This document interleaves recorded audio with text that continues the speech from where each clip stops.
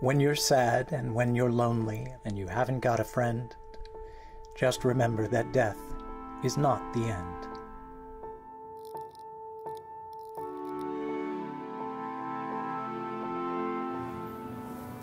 My name is Elena Pakhoutova, and I'm a senior curator at the Rubin Museum of Art and curator of this exhibition.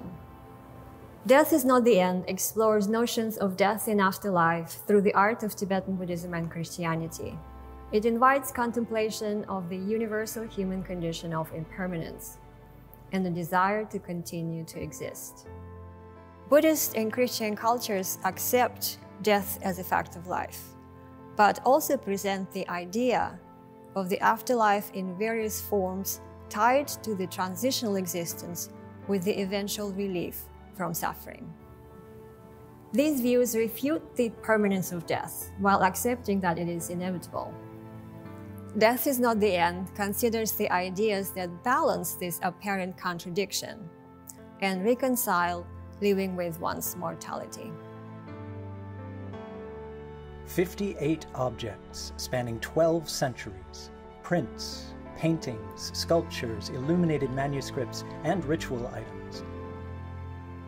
It is organized in 3 themes, and the design, transitioning from darker to lighter tones, structures the movement through the exhibition's narrative.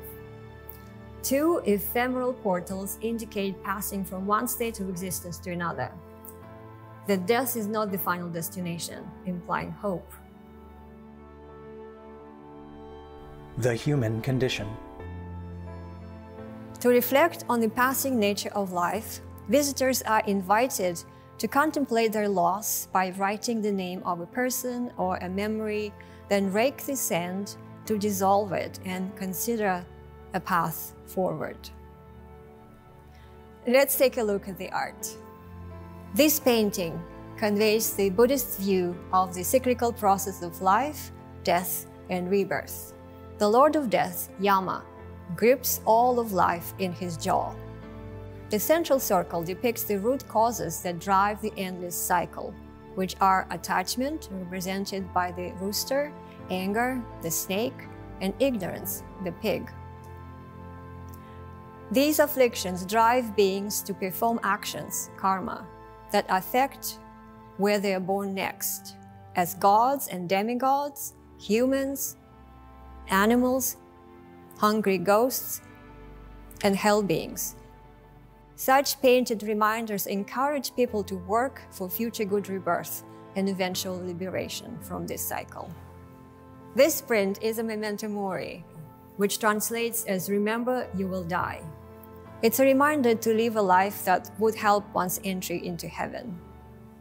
The artist's attention to the gory details of a rat burrowing into the corpse and snakes emerging from the skull convey the idea that life in the mortal body is transitory and a preparation for an afterlife. Perhaps nothing can rival the fear of facing death head-on. But, according to Buddhist tantric texts, Manjushri, the deity of wisdom, did just that. To defeat Yama, the Lord of Death, Manjushri assumed this fierce form, surrounded by flames of wisdom, adorned with skulls and a garland of severed heads. He stands astride a buffalo and a human corpse. Here we see the depiction of the inferno. The devil is a central figure who consumes the souls of the damned. A large mouth on his abdomen ejects the ingested souls, and the cycle of torture repeats. The torments show a perceived relationship of punishment to the sins committed and life. States in between, or the concepts of limbo, purgatory, and bardo. According to Buddhist belief, at death in the state in between two lives, or bardo, the consciousness can reach awakening and break the cycle of rebirth. But karma brings up various visions. If one does not recognize them as projections of the mind, the opportunity is lost. This painting illustrates the experience between death and rebirth when visions of light appear in the form of peaceful and wrathful deities, encouraging the mind to realize the true nature of these visions and become free. Just a glimmer of such recognition may avert rebirth in the lower realms of existence. These next two images depict divine intervention. In one, a Buddha's blessings free people from hell, and in another, Christ leads the souls out of limbo. Afterlife focuses on resurrection, ideas of transformation, and heaven. This bronze relief depicts the risen Christ above a broken tomb, surrounded by rays of divine light. One hand is raised in a gesture of blessing, and the other holds a victory banner. The nearby guards fall over in awe. The composition expresses the moment of triumph of death. In this uniquely composed miniature, heaven is waiting for humans, as the depicted events need to occur so that human souls can enter. This divine abode is a pure realm of Avalokiteshvara, a deity of compassion. The open gate is inviting, and people are crossing the bridge to this pure realm island.